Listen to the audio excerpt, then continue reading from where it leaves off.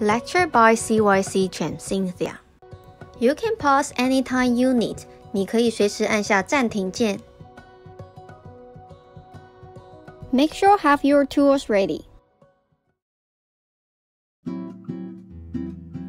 Okay, so everyone, today we are going to learn about the shadow. So before we start to do the shadow, we have to do the object. So we need to have the objects and the lights, then we got the shadow. Okay, so I need you to have your eraser and the pencils ready. Alright, so first of all, you need to have a piece of paper. Then I use my pencil to cut the cut the paper in half. Use the pencil to separate the paper in half. You don't need to have to use the ruler. See, even my line is a little bit wave. They are not perfect, but I can tell that's a half-half, right? Not a big deal. Just make sure it looks like a line, okay? Not to bump it. A little bit wave is okay. Alright, so we are going to create 3 objects on our paper. Then we can practice 3 times for the shadow. Alright, so I'm going to do the plants for today. Alright, it's more matched to the season we are in, so I think that's more good for us to practice for today. Alright, so we start from the middle. Okay, remember, we always start with the layout. So I add in the box on top of the paper, not below. The below I'm going to add in the shadow, so keep all the object on top of the center line. Okay, so that's my first object, is about this big. Okay, and the second one I want to have is a little bit smaller. I want it looks different. And the third one is a little bit wider because I have a little bit more space, but lower than the first one. This is my 3 objects. Okay, so the pencil line is super light. You don't have to make it too dark. Okay, so we have 1, 2, 3, and they are in different sizes. Okay, but they all on the middle line we add at the beginning of the class. Okay, they all on top of it. Okay, nothing below. Now I want you to add in 3 plants inside the box, and we are going to make the first one all together. Then you are going to create the other 2 by yourself. Alright, so I'm going to zoom in my paper so you can see more clear. Okay, I think that's good enough. Alright, that's the middle. I'm going to start with the middle one. So the plants, I need to have the pop at the bottom. Then I think that's something on top of the leaf, small trees, flower, even the fruits. Alright, so let me add in the pot. So I want to make the pot look like the cylinder, but with the angle. So from here, diagonal lines, I keep it on the same angle and the same height. Okay, then close the top. Okay, so I want to have the double, so make the pot looks even stronger. Alright, then I have to make the curve at the bottom so it looks like 3D. Then I'm going to add in 3 big leaves on the top. So I'm going to have 1 curved line, that's the stem, to the center of the pot. And the second one, and the third one. Right, 1, 2, 3. So these 3 leaves, just like the heart shape. See, I'm adding the half, and back to the middle, stop. One more time, curve down, and stop. And the stem is not going to just like a string. So double line on the bottom, but keep the top like this, just 1 single. and adding the pattern of the leaf. Right, so that's my first one. So the second one is I have no more room, right? I don't have enough room here. So I'm going to making the leaf behind the first one. Right here. Same thing, I finish the leaf, making the stem double, adding the pattern of the leaf. Okay, and the last one behind a little bit, and the last one looks smaller. And double, check mark, like the leaf pattern. Okay, so I done my first one. If you want to decorate the pot, it's okay. You can add in the decoration if you want to. I'm cool with that. So don't limit yourself, always be creative. You don't have to do exactly what I'm doing. Alright, so now is your time to start to do the other two plants. They could be flowers, they could be fruits, they could be just like the leaf I add. Okay, so any plants, they are not moving. Okay, they need the water. Any plants you want. Okay, now take your time to start to do your first two plants.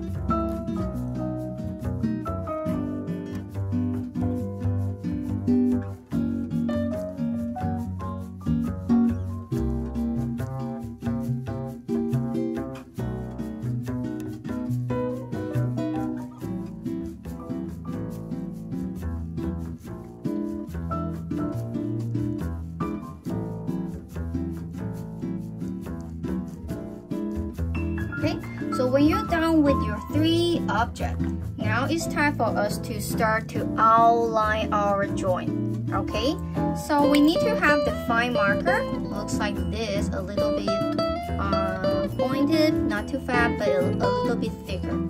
Okay, this is a very common marker you use at home. And we need to have a sharp one. The small ultra fine marker is very pointed, like the needle, right? If you don't have this type of the markers, it's okay. You can use the pencil crayon, but just make sure they are sharp enough. So pencil crayon is helping you to trace somewhere small. Okay, so let me show you the sample. Okay, I want to see the line weight for every picture you have. Okay, so we use the fine marker, the thicker marker, to trace somewhere big, like the leaf. Okay, something important and something big. Okay, something important and something big. And how about the pattern inside the leaf? They are not the object, right? They are the pattern, and they are also something small. So I'm gonna use the pointing marker to trace the pattern, okay? And something small. So that's a line weight. Line weight shows what is the main part and what is the support, like the decorations, okay? So the leaf are the main part, the main object, and the pattern of the leaf, they are the decorations.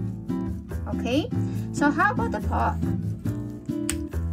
We trace the part, okay, with the fine marker. They are something big, right? We trace the pot with the fine marker, and they are not just something big, they are something important. They are the main object. And how about the pattern? How about the decoration on top?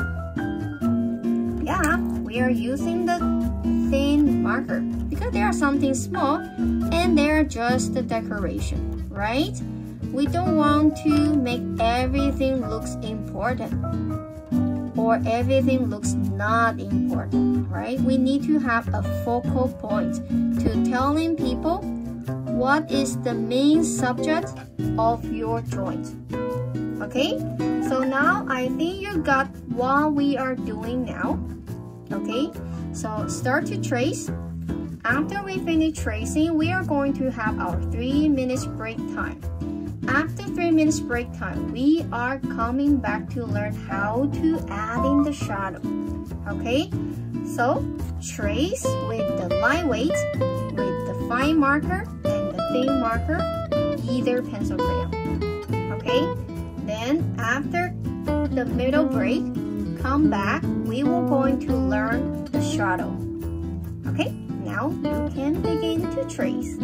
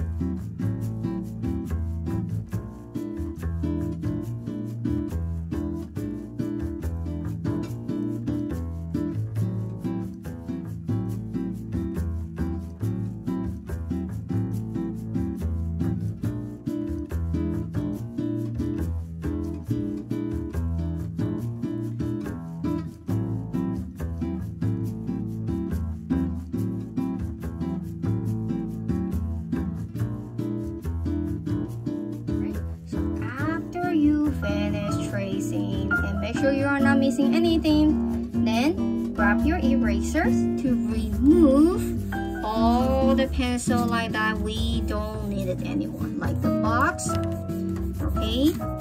And the pencil like that, you don't cover them properly. You have to clean them up, okay? So take your time to clean out your pencil line, and feel free if you want to add something small, like the small background, the butterfly, or whatever you want, or anything that you think that can complete your drawing or make your drawing looks even better. So feel free to add in your background. So now we are going to have our 3 minutes break time. Now is our 3 minutes water break. Okay, so don't forget to coming back after 3 minutes. During the water break, you can go to the washroom, drinking some water, and doing some exercise. And you also can complete the work that you haven't done yet. And don't forget to come back when the timer is end.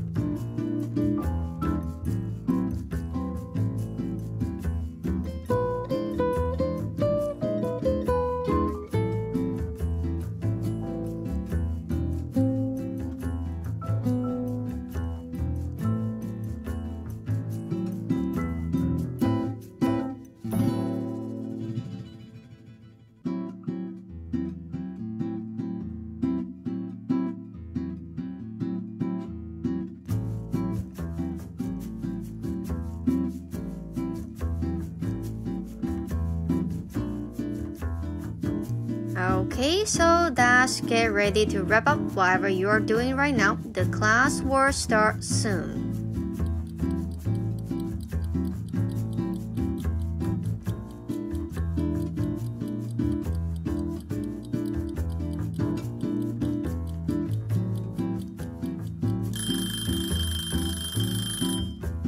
Time is up. Come back to the class.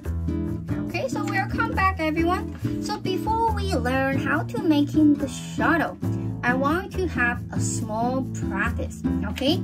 So I want to grab a piece of paper so you can have something done on top already. It doesn't have to be the brand new paper. So any piece of paper so that can help you to draw something. Just need a small space to do it. You don't have to give me a new paper, all right? So anything. So take your time to grab it. Okay, so let me use my color marker so it's easier to present. All right, so if I have a cube, so it will look like a square, right? So how does the shadow will look like? So that's my object. Let me color it. So what does the shadow will look like? Like a triangle? No, it doesn't look right, right? It will be the same shape, but sometimes we will look shorter or longer. Okay, but they have to be the same shape. If you got the square, you got the square or rectangle shadow.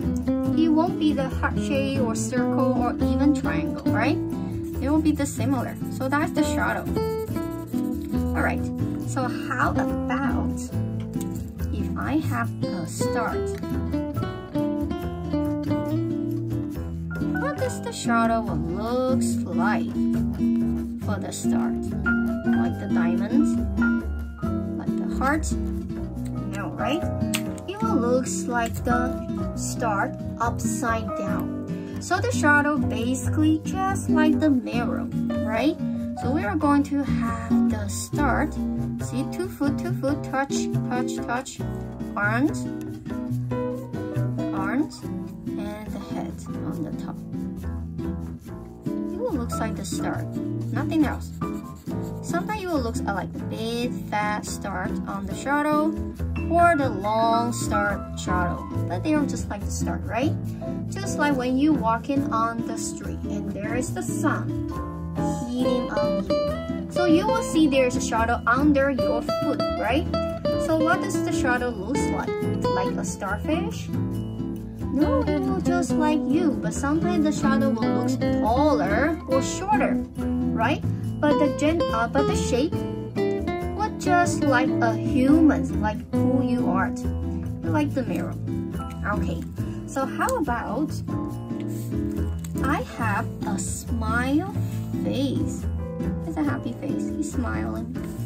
Okay, and he has the solid color inside. So which I'm going to color it. Let me just a second. I almost finished. Okay, so what does the shadow will look like? Happy face.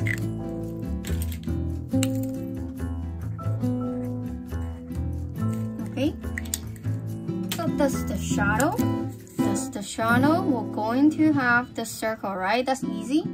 But does the shadow will going to have a face on it?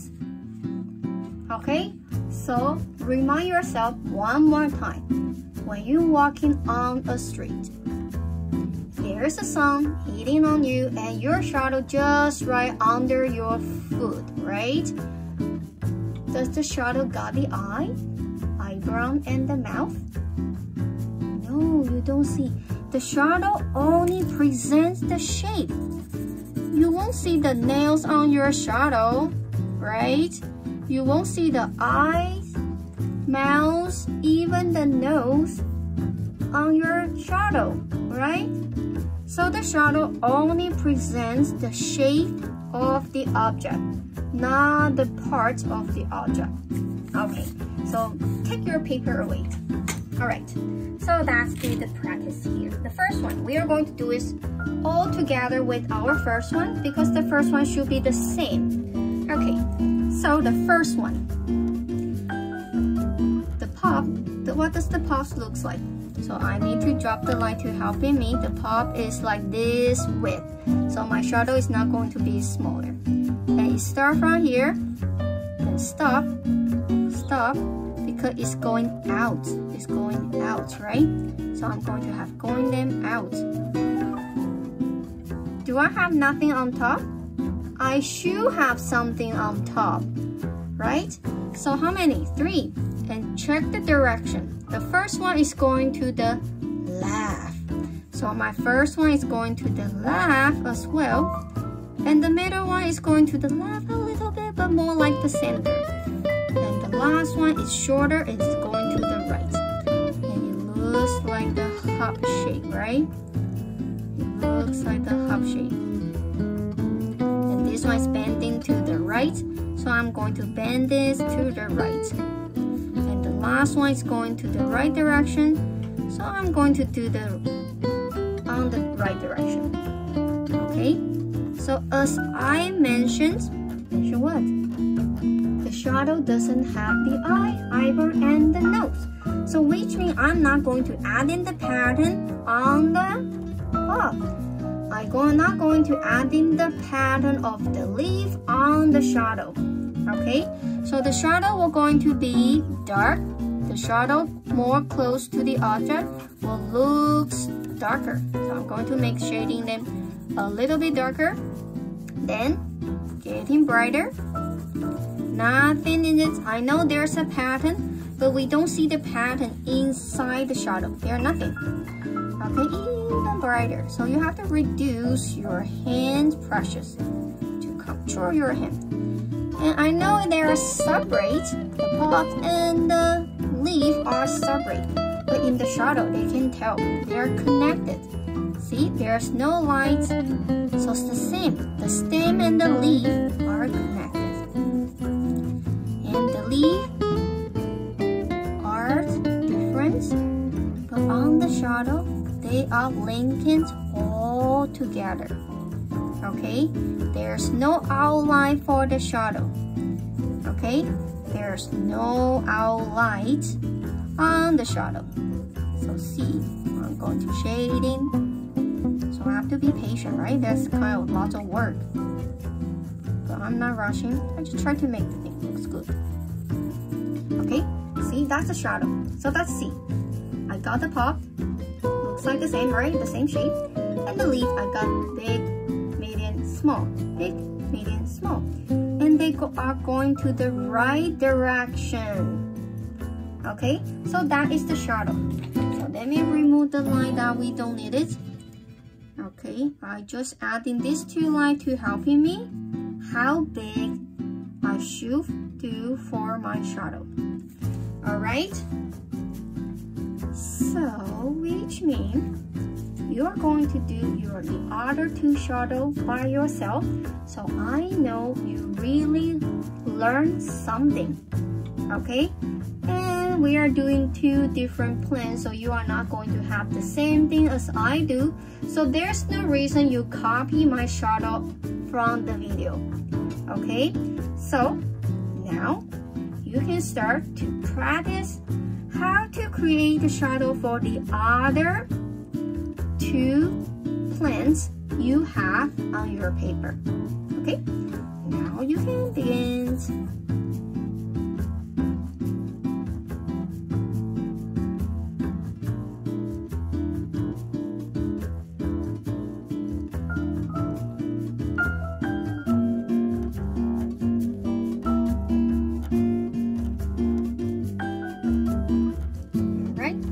So see my shadow. So my second one, okay, it looks like for me it looks like the jellyfish or the octopus. So the shadow will look like the same. Okay, so even the leaves are separate, but they are connected to each other. They are next beside to each other. So for the shadow, they are going to like gluing together to become one piece. Okay, even my last one the same. They are attached to each other. Even I have something at the front, something at the back, but on the shadow they will just like the same. There are nothing in front or behind. They are 2D. Okay, so that's double check. So when you finish your drawings, feel free. You can color your plants with the colors, but don't forget we are going to color them in color volume and color blending. No flat color for class B. Okay, all the color has to look like the sketch with the colors. Okay, so remember you're going to color them. Looks like the color volume. Looks like that, one single color. Create dark, medium, and light. Okay, let me zoom in so you don't have these cues that you say, I can see it. Now you can see it. Alright, so dark, medium, light. Either dark, medium, light. Then finding your second color to color dark, medium, and light. Mixing them and blending them together. Alright, now finish the shadow and grab your pencil crayons and start to color your plants.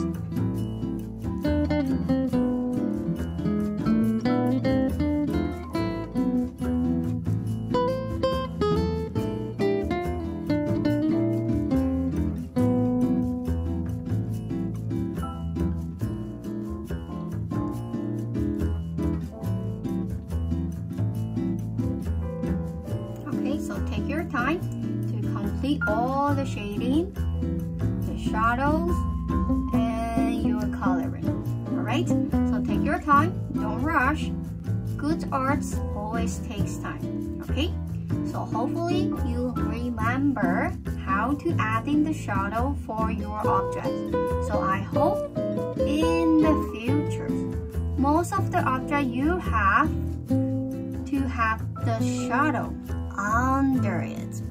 Alright? So keep your mind. We learn the shadow, then use the shadow. Okay? So hopefully I will see you all soon. When you complete your drawing, sign the name and write down the date.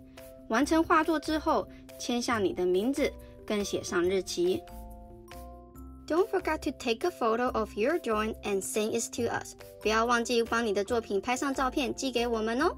And don't forget to clean out the table before you go. 不要忘记清洁你的桌子哦。Bye bye, see you next time.